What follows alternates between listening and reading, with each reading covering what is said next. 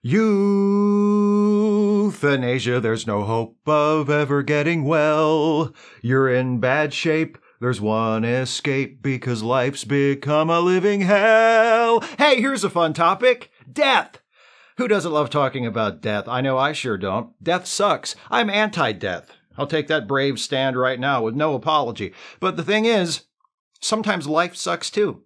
Sometimes life sucks so much that death becomes a preferable alternative. When that happens, the question becomes, what should we do about it?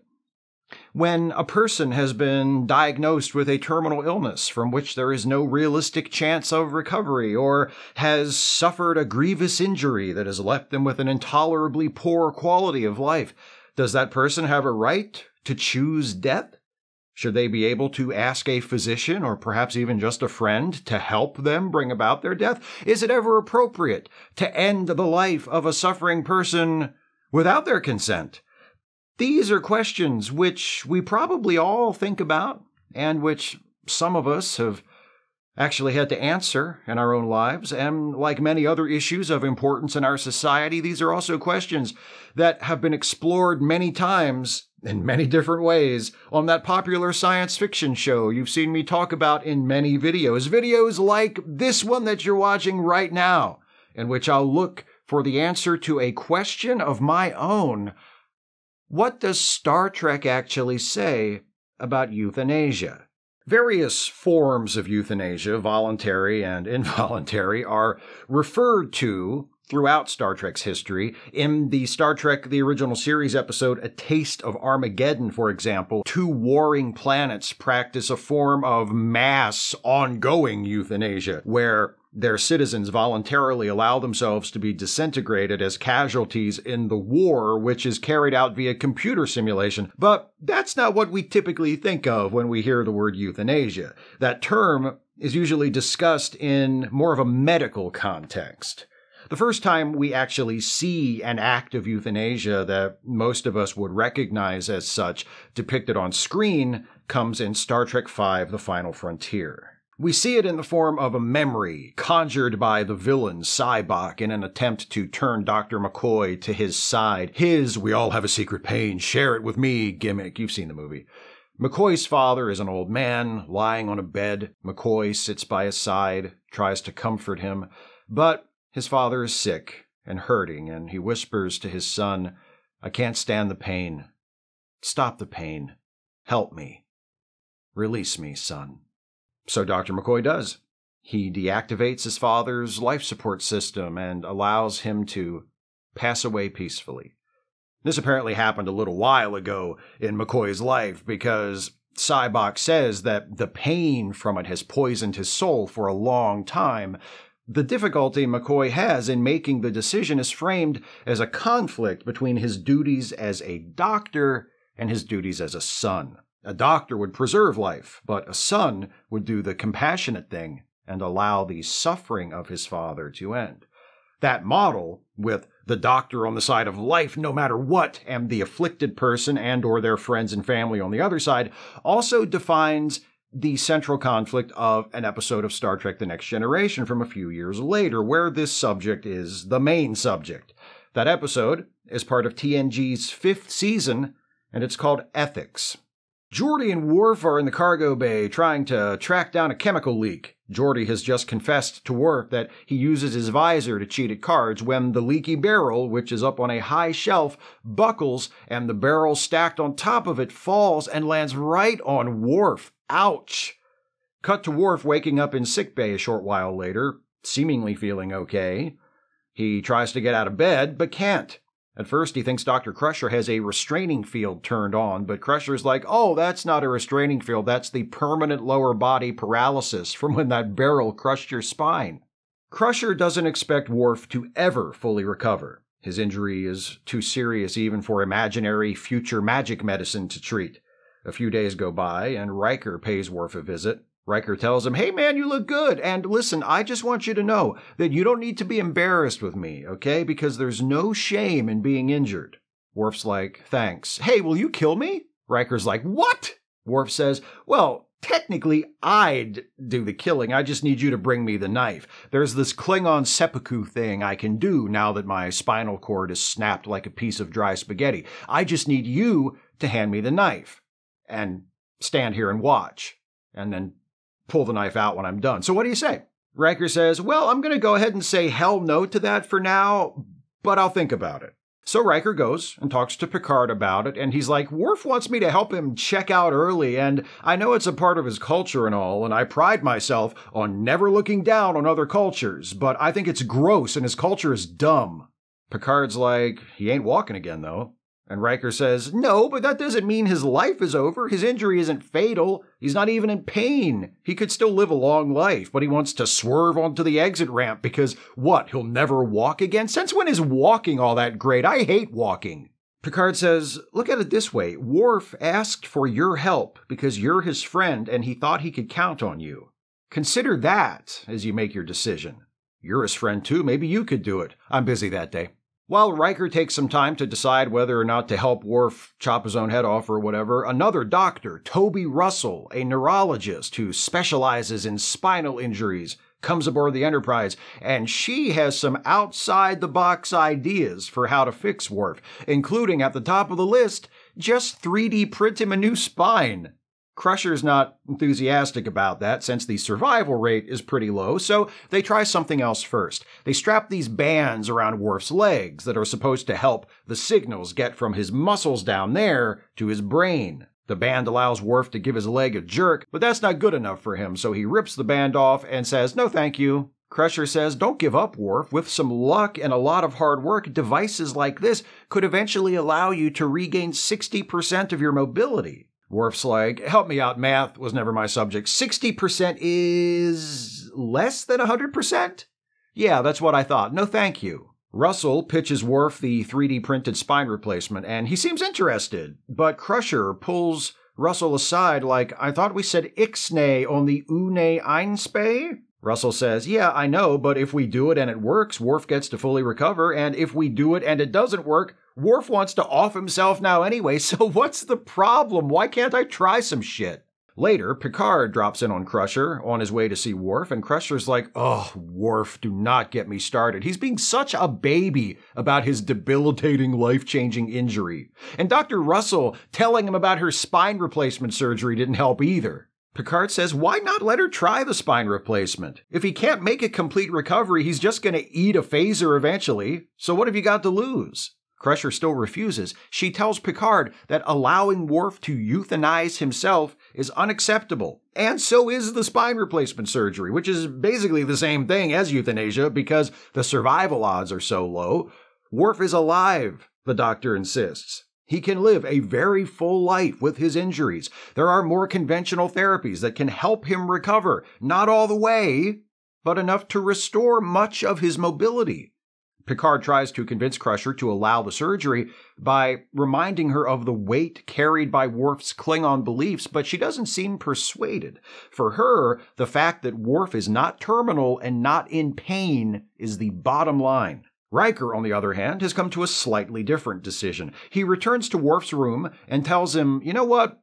I've given this a lot of thought. I researched this ritual of yours, and I gotta say, I hate it. And I hate all the Klingon honor bullshit that surrounds it, and I think you're an asshole for even asking me to do this, and also, you're really gonna upset your friends if you do this, and maybe you shouldn't be so selfish, huh? But you know what? I'm your friend, and despite everything I just said, I think I could see my way to helping you out. Thank you, Commander. It means a lot that I can depend on you to... That is, if it were my place to help you out. Because... Oh, Jesus. In my research, I discovered that it is, in fact, not my place to help you out with this. That duty falls first to the oldest son, which in your case would be your only son, your awful son, Alexander. No, dude, he's the worst. He'll just screw it up in some preposterous yet inevitable way. Damn, Worf, that sounds like a YP. Your problem. Oh, Alexander! Alexander comes in. Worf's like, ugh. I guess I'll get the surgery. Picard's appeal to Crusher must have worked, because she decides to allow the spine replacement.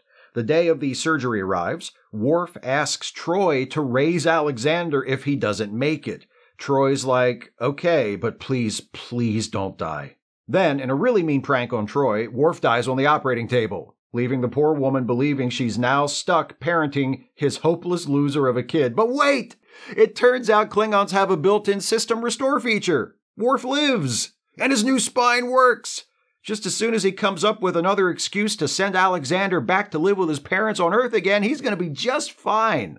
Ethics is a very good episode that does an excellent job of presenting several different perspectives on euthanasia. While I do find the attitudes displayed by both Dr. Crusher and Commander Riker to be a little out of character, both for themselves as individuals and for the supposedly enlightened society of which they are products, their reactions to Worf's injury and his desire to end his life reflect the opinions a lot of real people hold on the subject. Crusher is right. People who have injuries similar to Worf's do go on to lead full lives. The disabilities that result from such injuries can be severe, more severe even than those experienced by Worf, but they can be accommodated. And in many, many cases, life goes on for people with spinal injuries. That part of Crusher's reaction to Worf's situation makes sense.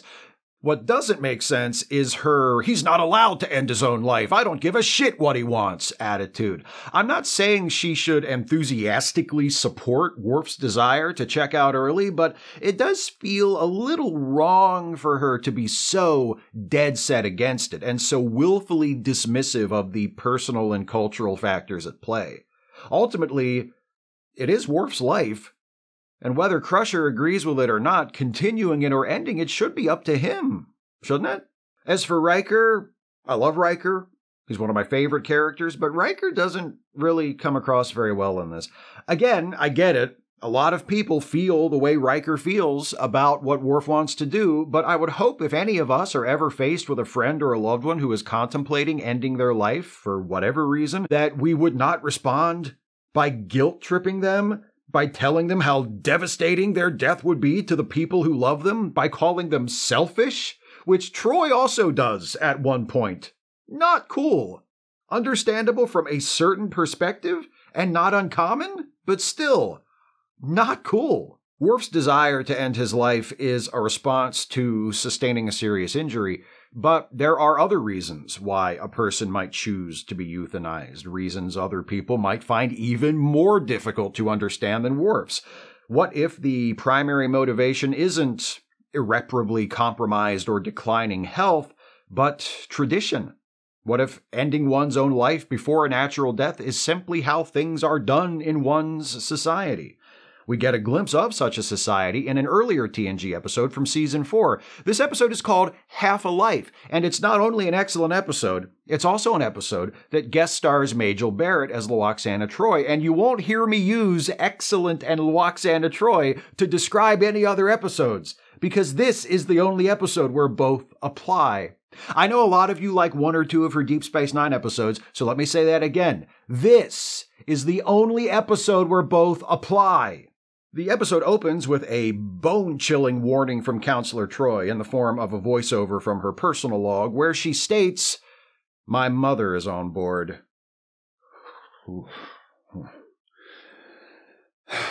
It is a good episode. It is. That just now, that was an involuntary response.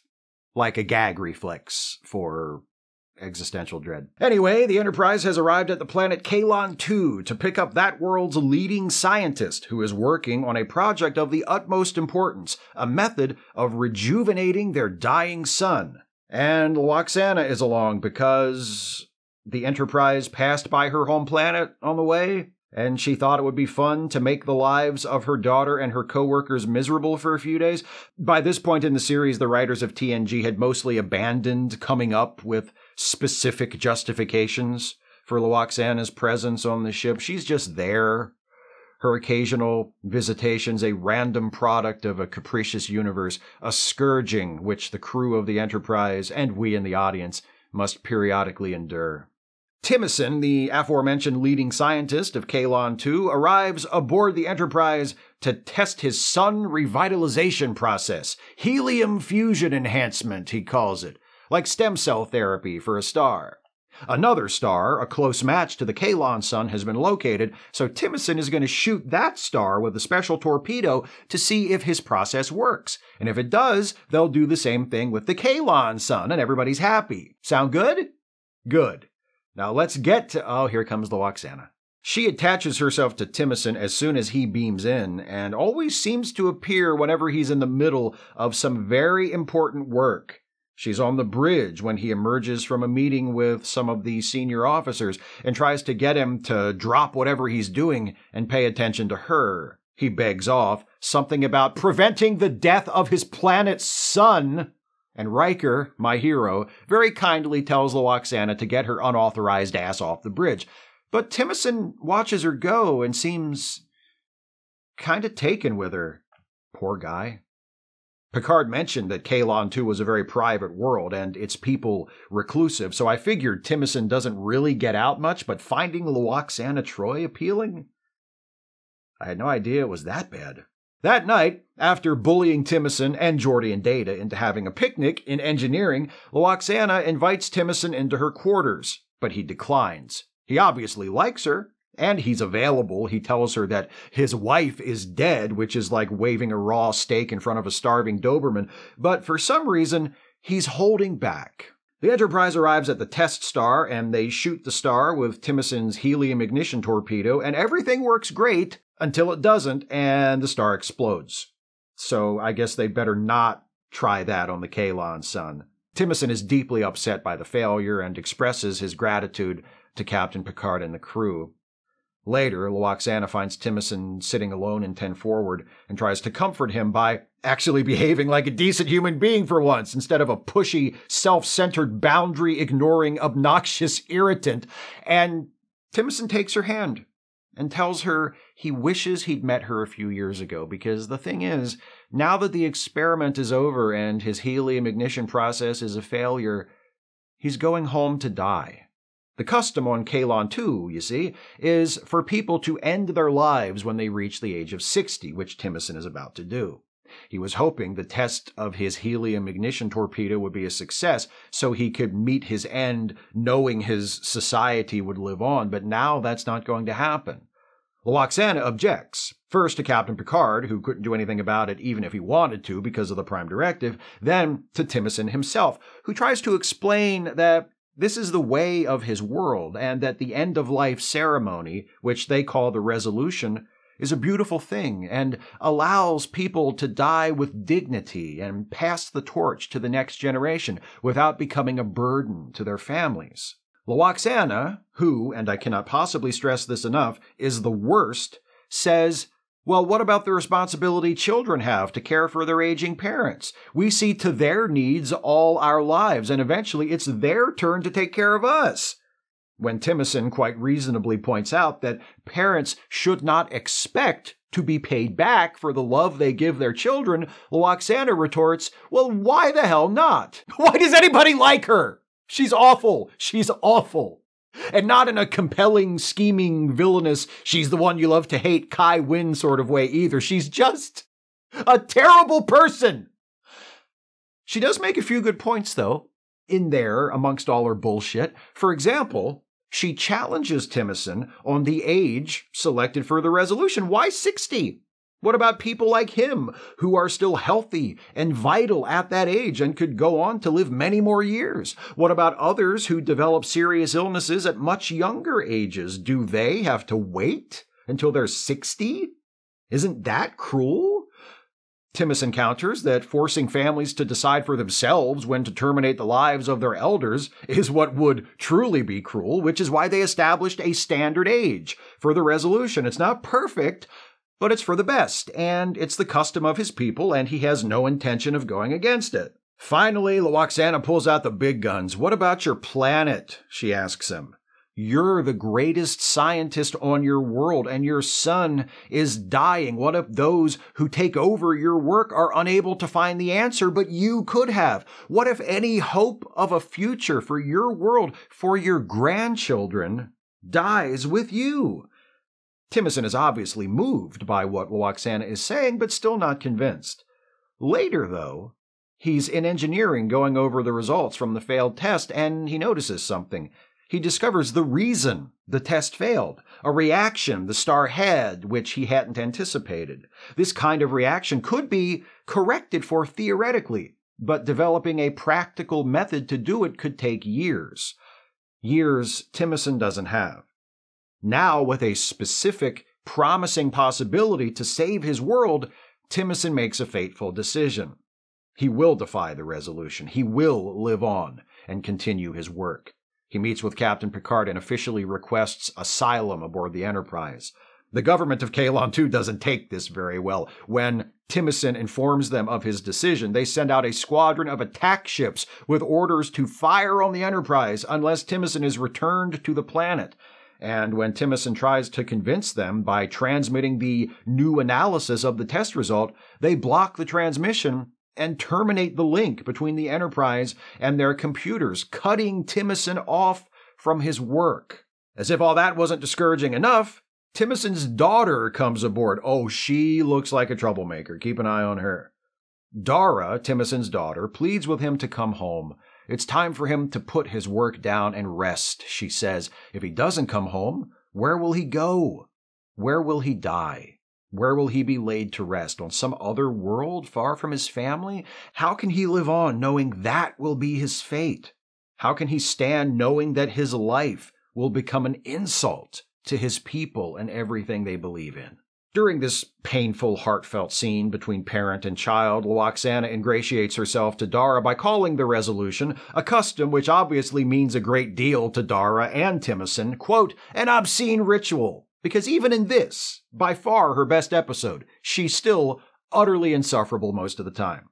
Dara leaves. Timothy asks Lwaxana to leave him alone too, and later, Timothy visits Lwaxana in her quarters to tell her that he's changed his mind, and he's going home to complete his resolution. He tells Lwaxana that he loves her, but that if that is the only reason he has to live, it's not enough. He's like, Lwaxana, I know what I'm about to say can't possibly make any sense to you, but I don't want to be that selfish. So Timothy leaves for his resolution, and Lwaxana goes with him, promising Picard she won't cause any trouble while she's down there. Yeah, well, that and $1 will get you a small coffee at Burger King. As with ethics, this episode presents a multifaceted view of the euthanasia/right to die issue. And even though this is obviously a fictional situation with no direct correlation to reality, so far as I know, there aren't any actual societies that compel all of their citizens to end their lives once they reach a predetermined age. I could be wrong on that. Any cultural anthropologists who know better should feel free to correct me in the comments. Thematically, it matches up to the real thing pretty well. The central tension regarding the resolution ritual is that which exists between the desire to die with dignity and the desire to live as long as possible and make the most of whatever time you have, regardless of the circumstances. Timothy's people have decided that it's better for their society as a whole if they just pick an age where everyone dies and that's it. It's similar to the state of affairs on the two warring planets in classic Trek's A Taste of Armageddon, only without the simulated war. And it affects everyone, not just designated casualties. Agree or disagree, the arguments from both sides have some merit. When Timothy explains to Lwaxana about the origins of the resolution, he tells her of how things were on his planet before, when people were allowed to live out their natural lifespans, and those who had no family who could afford to care for them when they grew too sick or weak to care for themselves were sent to hospice facilities where they waited alone to die. They had meant something, Timothy says, but they were forced to live beyond that into a time when they meant nothing. That's a powerful statement. Powerful enough to justify universal state-mandated euthanasia of 60-year-olds? I don't know about that, but powerful nonetheless. On the other side, Lwaxana's arguments also make a lot of sense. Everyone ages differently, and 60 years old for one person will not be the same as 60 years old for someone else, nor will any other age. Timothy and the Kaelon can try to justify it all they want by saying it's about letting people die with dignity, and they picked a universal age to make it fair, but the individualized nature of life where no one's experience will ever be exactly like another's, makes any attempt to choose an appropriate age for everyone to die inherently unfair. And that's not even getting into the question of whether it's ever the right thing for a government to compel or at least strongly encourage its citizens to euthanize themselves. An additional interesting angle shown in Half a Life is that Timosin's daughter, Dara, guilt trips him using a what about the rest of us appeal very similar to the one Riker and to a lesser extent Troy uses on Worf in Ethics. Only Dara's using it to try to convince her father to end his own life, not to go on living. Nifty little reversal there. So that's 2 episodes that have dealt with the issue at hand. I'm going to look at one more. There are others I could talk about, but I'm not going to. This is an essay, not a listicle. The last episode I'm going to examine zeroes in a bit tighter on the element of personal choice. In Ethics, Worf is motivated to end his life by his accident and paralysis. In Half a Life, Timothy is motivated by his culture, but what about when someone isn't being pushed to the decision by some unexpected circumstance or external factor? What if they've just come to the conclusion on their own that, for them, it's time to go? Should people be allowed that option? That question is at the heart of an episode from Star Trek Voyager's 2nd season, Death Wish. As the episode begins, Voyager has pulled up alongside a comet. This is an encouraging sign. Ancient people considered comets to be bad omens, but in today's modern, more sophisticated era, we know better. A comet showing up in a Star Trek episode means it's going to be a good episode. I don't make the rules, I merely derive them from empirical observation. Anyway, it turns out there's something in the center of that comet, and it's this guy, Q. Not the same Q we've seen so many times before on TNG and that one episode of Deep Space Nine, a different Q. And this Q has, wait for it, a death wish. Within a few minutes of arriving on Voyager, this new Q attempts to end his own life using his powers, but it doesn't work. He accidentally makes all the male crew members of Voyager disappear instead. I bet that feminazi Captain Janeway loves that, though, doesn't she? Woke. Can't believe they made Star Trek woke. It's terrible. New Q can't seem to bring back the men. Fortunately, Q appears.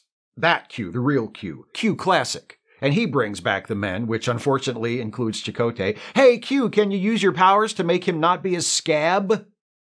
And can you do Drew Barrymore next? Damn, that was fast. Anyway, new Q is not happy to see Q Classic, and he uses his powers to send Voyager away. The two Qs play a game of godlike being hide and seek, with new Q taking Voyager to the moment of the Big Bang, shrinking it to subatomic size, and turning it into a Christmas ornament, only for Q Classic to find them every time.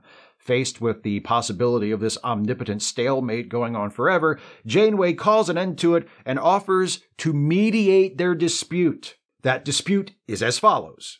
New Q wants to end his own life, and Q Classic, speaking for the rest of the Q continuum in this matter, says New Q isn't allowed to do that. This immovable impasse between two all-powerful entities will be settled through that grandest of Star Trek traditions, an arbitration hearing, when we get to watch the future astronauts and aliens who live on and visit inhabited planets located all across the galaxy and travel aboard spaceships that fly at thousands of times the speed of light, resolve their conflicts by sitting around a table and arguing about it. I'm not complaining. Euthanasia is a legal issue as well as a moral one, so it's about time we talked about a courtroom episode. New Q, who is omnipotent and could conjure literally any attorney from any planet, from any point in history to represent him, asks Tuvok to be his lawyer. Because when you produce a series with a regular cast, you use the regulars. So the hearing begins, and Janeway starts by asking New Q the obvious question, how come you want to die, bud? New Q's argument is pretty simple. He should be allowed to live however he wants, even if that means that he wants to stop living.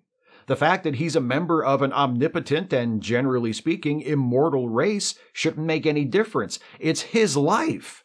It's now or never. He don't want to live forever. Q Classic's counter-argument, which he makes by calling himself to the witness stand, is that new Q being allowed to end his own life would constitute an unprecedented disruption in the Q continuum. No Q has ever ended their own life before. There's no telling what effect it would have on Q society. Furthermore, Q Classic accuses new Q of being mentally unstable, which is another reason he shouldn't be given the right to end his own life. Tuvok responds to both of those points. First, he claims Q Classic is only saying new Q is mentally unstable because he wants to end his own life, which is an insufficient basis. Second, Tuvok reminds Q Classic and the court that the Q continuum has chosen to execute its own in the past. Ah, yes, Q Classic says, but in those cases, the crimes for which they were being punished created the disruption to the continuum, and their executions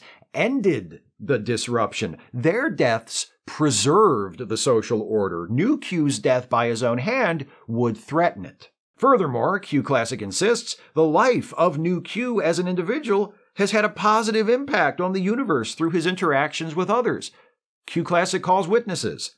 Isaac Newton, who attained his crucial insights into the theory of gravity after new Q jostled a tree they'd both been sitting under, causing an apple to fall on Newton's head.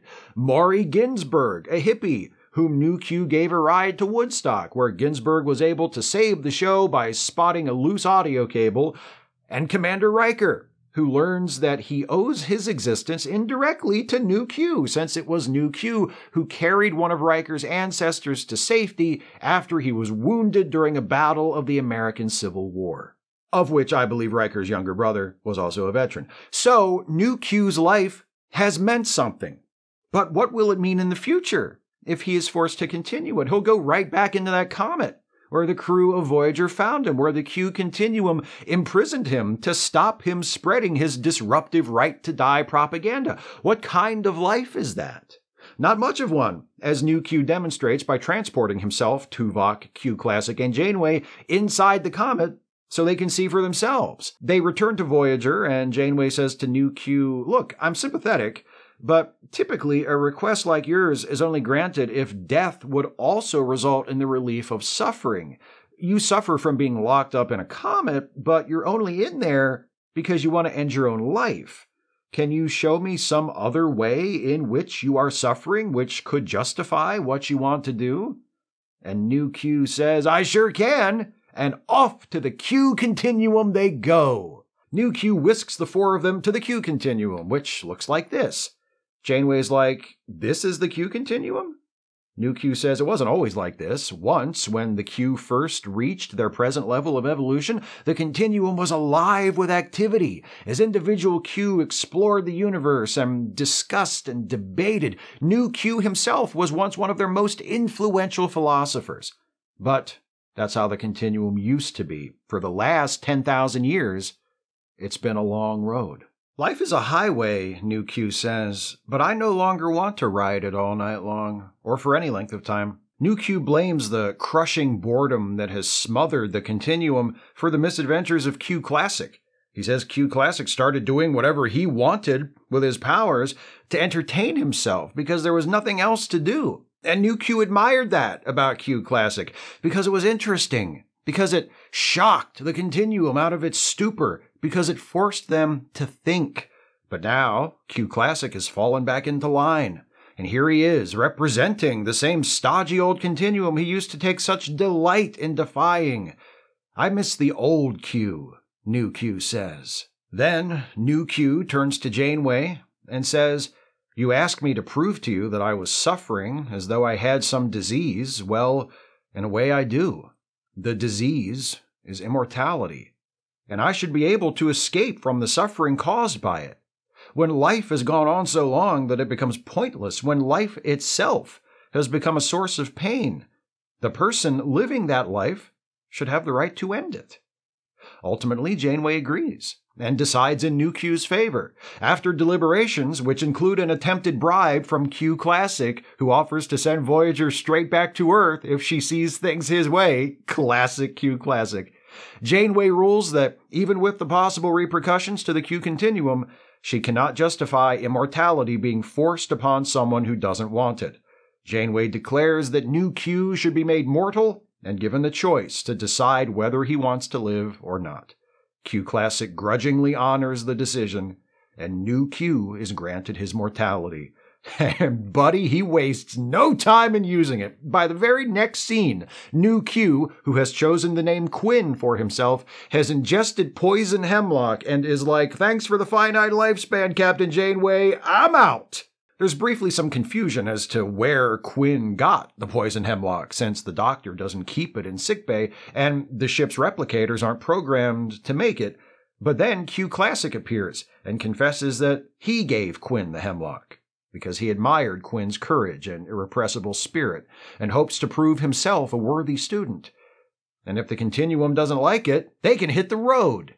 Literally, in a manner of speaking. As I mentioned earlier, the 3 episodes I've chosen to examine in this video are not the only times euthanasia or the right of a person to end their own life have been subjects of Star Trek stories. If there's one I didn't mention about which you have some thoughts to share, please do so in the comments section. The 3 episodes I focused on show us the issue from different sides and perspectives, and cumulatively, I think, represent the overall attitude toward this issue expressed by Star Trek over the years. That attitude is best summed up by Quinn's closing argument to Janeway in Death Wish. When life has become unendurable, it must be allowed to end. What it really comes down to is individual liberty, bodily autonomy, the right to choose. That's something the creators of Star Trek have believed in and argued for since the very beginning. And at least one Star Trek icon did more than just believe it and argue for it on principle. When the time came, he put it into practice. In 2015, Leonard Nimoy, the original Spock, the actor who for many fans for many decades was the embodiment of Star Trek, died. Nimoy died from complications of chronic obstructive pulmonary disease, or COPD, a progressive and irreversible condition of the lungs that makes it difficult to breathe, which, in turn, eventually makes it difficult to do anything else. In 2019, Nimoy's widow, actor and director Susan Bay, gave an interview to Inside Edition where she revealed that Nimoy had sought the intervention of his nurses to assist in bringing about his death. Bay described how the nurses simply gradually increased Nimoy's morphine dosage, and because of how advanced the disease was and the severely compromised state of his health, it didn't take very long. Leonard believed in dying with dignity, Susan Bay said. Life is a sacred thing. It's right that we should cherish it and seek to preserve it, but as we do so, we should never lose sight of the importance of the quality of that life. And no one is in a better position to judge the quality of an individual life than the individual living it. Obviously, we need to be thoughtful and careful about this. Obviously, we need to be willing to intervene if a person attempts to end their own life in a way that is impulsive or a product of depression or some other condition that might be treated and managed and endured. But when a person is suffering and there's no realistic expectation that suffering is going to end or improve, and they make the rational, thoughtful decision to end their life, they should be allowed to do that. That's what I believe. That's what Leonard Nimoy believed. And I think that's what Star Trek is saying we all ought to believe. This is the traditional Vulcan salute. It's become synonymous with Star Trek itself, whether you use it to express solidarity with fellow Trekkies, or greet fellow Trekkies, or make fun of Trekkies. When you throw this baby up, it means Star Trek. And when we give this salute, we also usually say, "Live long and prosper," a phrase first spoken on screen by Leonard Nimoy as Spock. We don't just say "live long," we say "live long and prosper." The implication being that a long life of prosperity, of good health, of fulfillment, of meaning is a gift. Life without those things, well, to some, such a life might not be worth living anymore. That's a choice we should all have the right to make, should we ever find ourselves in that situation. And it's a choice which, when made by others in that situation, we should all respect. Of course, it's sad, but as Spock would say, it is logical. Live long and prosper. And as Guy Lombardo would say, enjoy yourself. It's later than you think.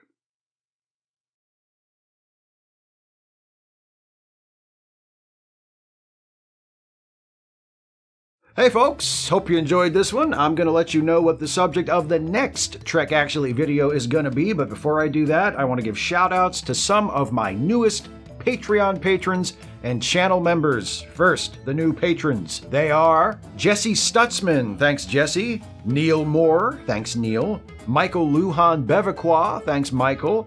Jason's Model Shop, thanks Jason's Model Shop. Isaiah Taylor, thanks Isaiah. Iris Artine, thanks Iris. Normally, this is where I'd shout out new channel members, but I don't have any shout outs for new channel members this month. That being the case, if you want to support this channel, you can do so by going to patreon.com/Steve Shives or clicking the join button to become a member of this channel. All patrons and members get access to exclusive posts that allow you to vote in the polls that determine upcoming Trek Actually topics, and also submit questions ahead of time for my twice monthly Ask Away live streams. If you pledge $5 a month or more on Patreon, or become a member at the $5 a month tier or higher, you get a shout out at the end of a Trek Actually video. If you'd rather give a one-time gift than a recurring monthly contribution, you're always more than welcome to do that by clicking the thanks button right below the video, or via PayPal or Venmo. The links for those are in the video description. Many thanks. If you like what I do on YouTube, especially the Star Trek related stuff, you should also check out my side projects, The Ensign's Log, the Star Trek themed comedy podcast that I'm on alongside Jason Harding and Dana Cole, and Trek Reluctantly, the watch-along stream Dana and I do every Wednesday starting at 6 p.m. Eastern on this channel right here. As always, links in the description. Now, for next month's Regulation Trek Actually topic, we're going to shift our perspective yet again. We're not going to talk about how Star Trek has dealt with a particular issue. We're not going to examine a specific character or group of characters. We're going to pull way out, but we're also going to push in real close at the same time. Like a dolly zoom, but, you know, a rhetorical version. We're going to explore a question that requires us to plunge straight down into the center of this great multimedia sci-fi adventure franchise we all love so much, to find its heart and hold it in our hands and know it and its ways. Sounds pretty epic, right? That question, what makes Star Trek Star Trek? That's next month. I'll be back then and a bunch of times before then, so until the next time you see me, whenever that is, thanks for watching, and take care, everybody.